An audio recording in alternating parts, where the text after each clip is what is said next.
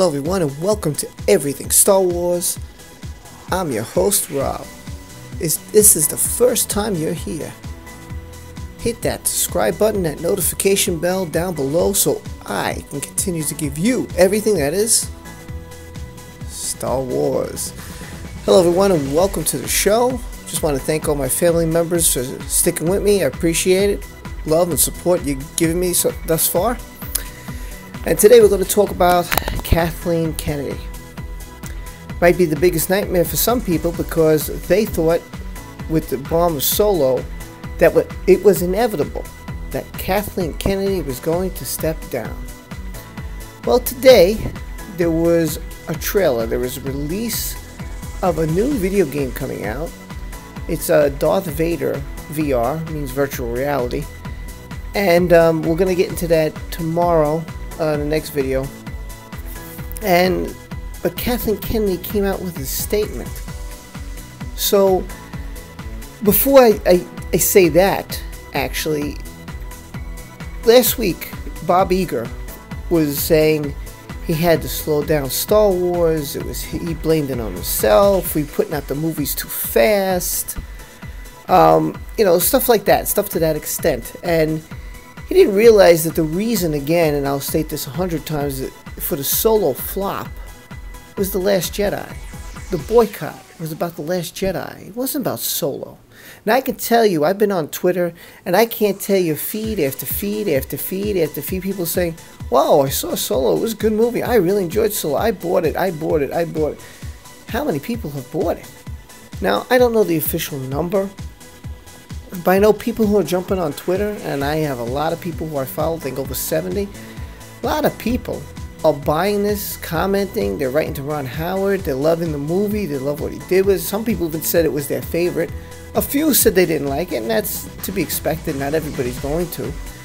I don't think it was the greatest of all the Star Wars movies, but I think it was a very good movie. I felt Star Wars in it. Of course, like every movie, it has its little tweaks that I'm like, they could have done this and done that. But overall, I really loved it. I had a great time in the movie theater. It was a lot of fun. Again, it's just my opinion. So you would think after all this, Bob Iger comes out and says, look, you know what? I messed this up. It's all my fault. We're putting out too much movies. It's Star Wars fatigue. I don't know if he doesn't get it or if he just in constant denial. So with that being said, all the fans thought, oh man, look, there's no mention of Kathleen Kennedy. Oh look, there's no mention about Rian Johnson's trilogy. So people were having debates. Like I was watching live streams with 5 people from 5 different channels arguing, saying she's not coming back, and someone said no, I can't see her stepping down. I couldn't see her stepping down either. Why would she at this point? And Disney has billions of dollars. I mean, come on, they bought out Fox, and they're trying to buy the movie rights back, and so obviously they have money, you know. So what did this boycott officially do? What it did is instead of us getting a Star Wars movie every year, or possibly 2, and getting more stuff on the streaming service, now I don't know how often we're going to get it at all, and I'm a person who wants to get more. Now, I know what you say. You're going to say, well, yeah, we can get more, but it's got to be better stories. You're right. It's got to be better stories. Bob said maybe if we take a step back, then we can put out better quality, put out better stories, put out better movies, get the hype back.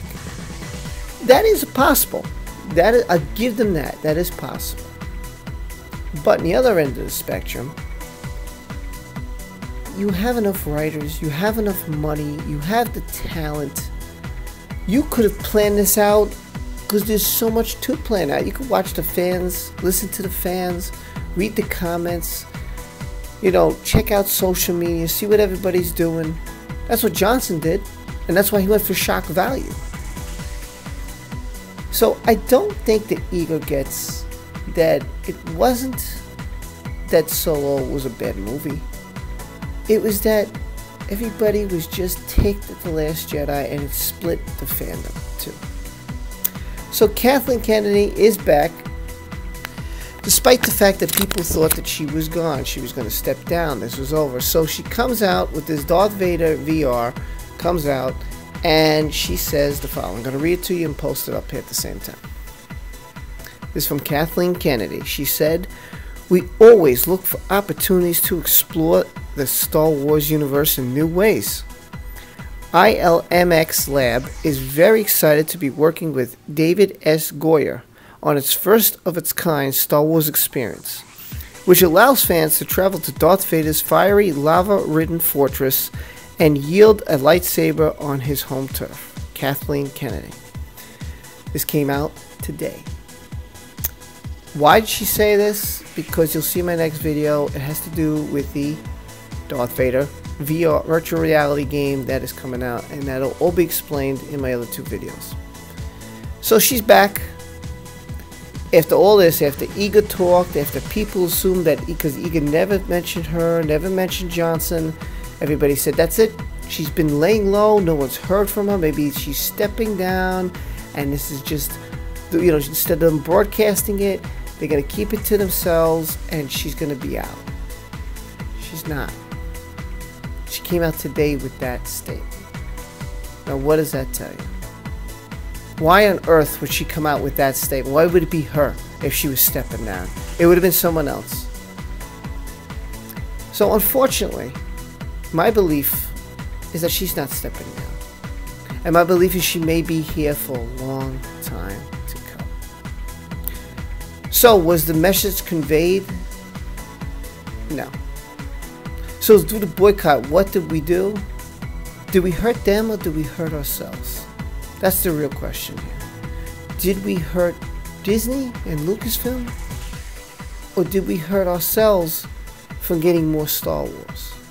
Now there is Star Wars Resistance, which comes out very soon, a couple of weekends. There is the Clone Wars.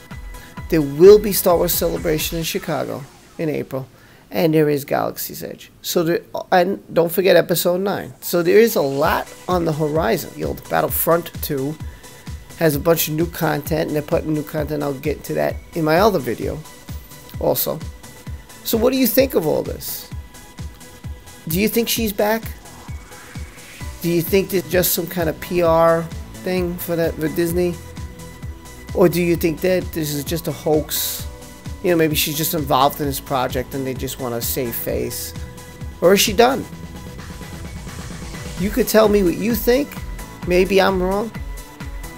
And let me know in the comment section below. Again, this is Rob Delavis for all of us who love everything Star Wars. Thanks for being with me. Give me a like, hit that subscribe button, that notification bell, hit them hard, smash them. And I'll see you next time in my next video. Kathleen Kennedy, what do you guys think? Let me know. Take care, man. My daughter wants to give a little message about my channel. Go ahead, tell them about my channel. Subscribe to Daddy's channel. Thank you.